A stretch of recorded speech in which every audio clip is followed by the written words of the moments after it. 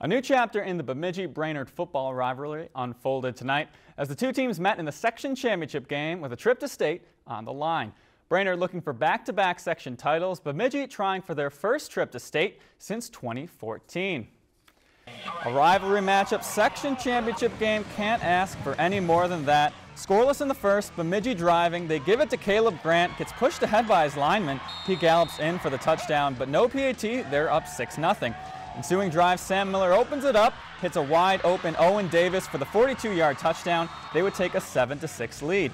Second quarter, second touchdown for Caleb Grant. Bust through the seam, say hi to the camera, Caleb. It's 12-7. Brainerd ball, fourth down at the 8. The end around turns into a pass. Brady Anderson to Gabe Smith, 15-12. After a field goal ties it up, Jake Bieber to Ryan Bieberdorf after they fake the pitch outside. 52-yard touchdown. They go up 7. Brainerd would answer with a 2-yard touchdown. Tied up, Bieber trying to drive the offense down. He hits Kate Peterson for the big game to set them up.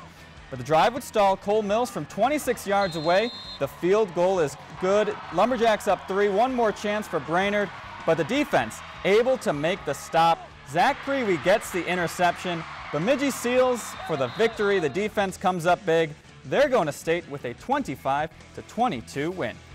If you enjoyed this segment of Lakeland News, please consider making a tax-deductible contribution to Lakeland PBS.